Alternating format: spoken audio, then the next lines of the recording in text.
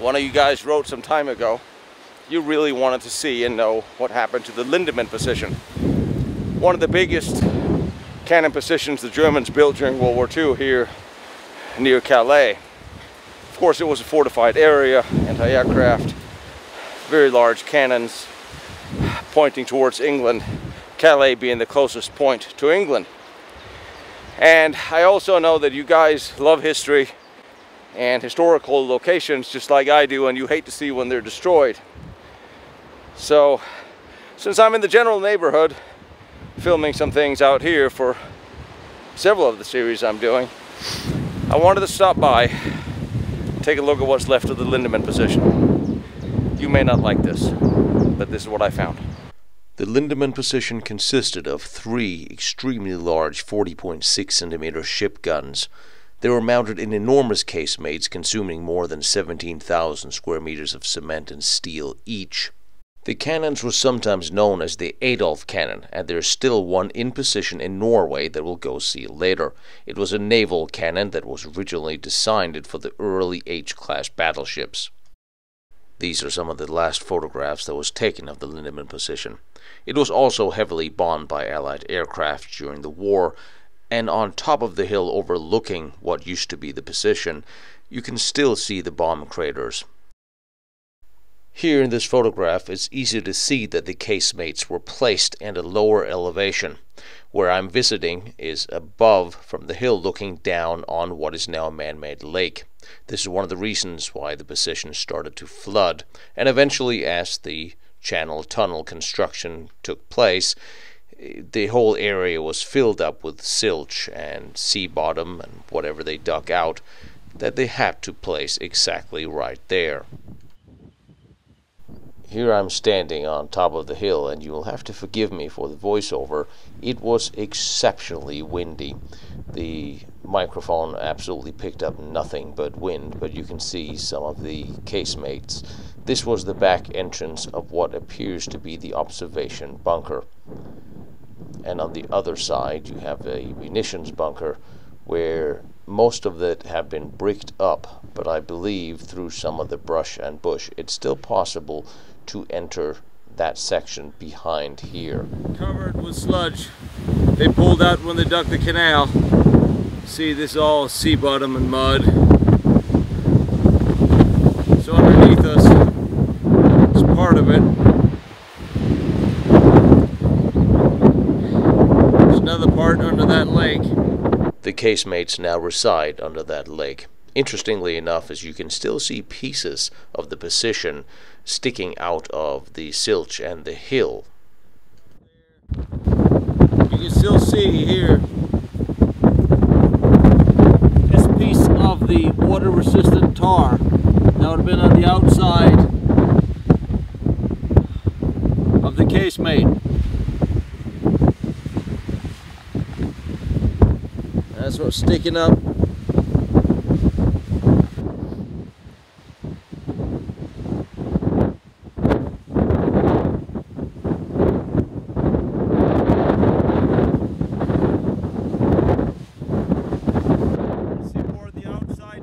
After looking at this a little closer, I believe this is one of the munition bunkers to one of the flak positions or some of the smaller cannon casemates that were also in place. And this hole could very well have been bomb damage from the Allied bombing campaign. And it is underneath this, from the back, I believe there is a possible entrance. It was impossible to get through all this brush in the time frame I had to go have a look, but it is at an elevated position, so it probably is not flooded, but all the regular doors and hatches have been bricked up, so you may need tools to get in here.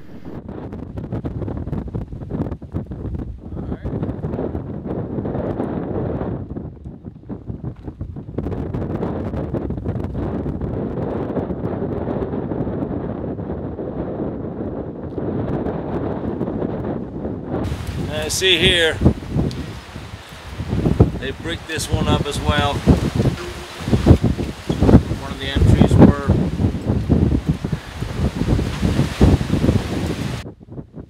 And if you look at all this, it is not actual sand. This has clay in it and clearly pieces of sea bottom. And far up on the hill, I saw this casemate that I'm not entirely sure what is, but the opening is facing towards the sea.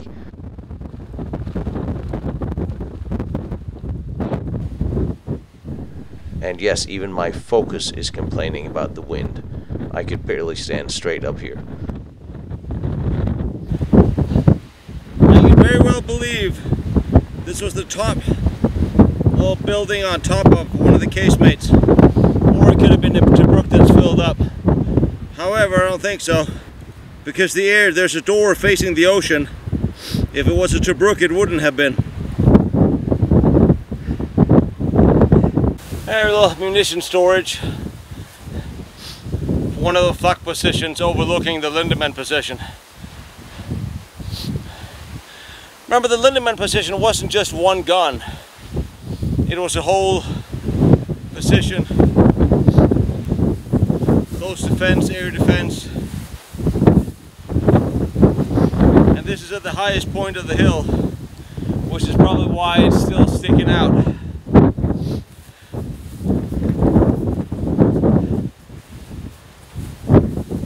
Ammunition will be stored in here, or they would have been, I think they bricked this up post-war.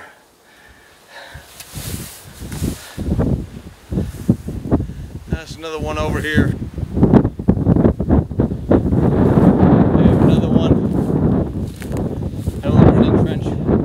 This looks like a flak position very similar to what we've seen in Hanstholm in Norway and several of the other Atlantic wall gun positions and fortified areas that we've seen. Probably another little flak position here on top of the hill, overlooking the battery and the ocean.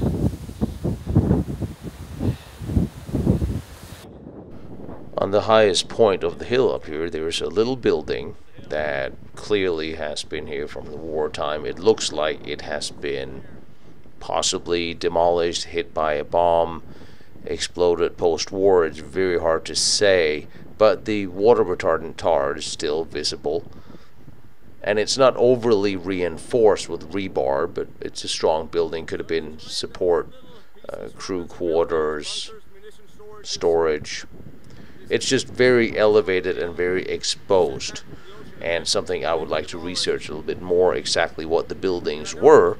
But since I'm on the trip and I am just showing you what I found as requested, you're gonna have to wait for the in-depth on the Lindemann position till I get back to my office. But this was also part of the Lindemann position. I have absolutely no idea what this building was. It looks fairly large, but it doesn't look that reinforced. This is a piece of the roof, got rebar of course, but it's only 40 centimeters thick maybe.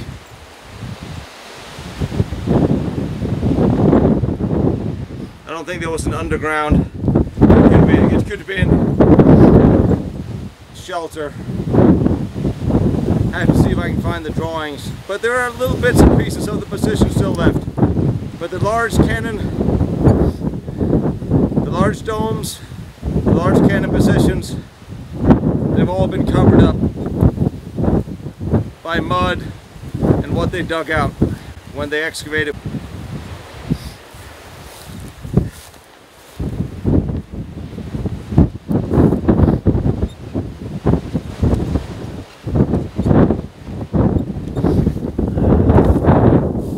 So there you have it, the small pieces left of the Lindemann position. And here the artwork from the inside of one of the armored plates that has been rescued and is sitting in Dover somewhere.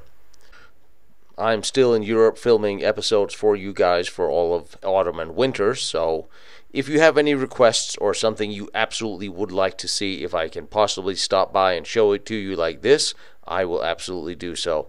And I hope you'll like and follow, because this autumn and winter there's going to be a lot of amazing World War II and World War I history coming at you from here.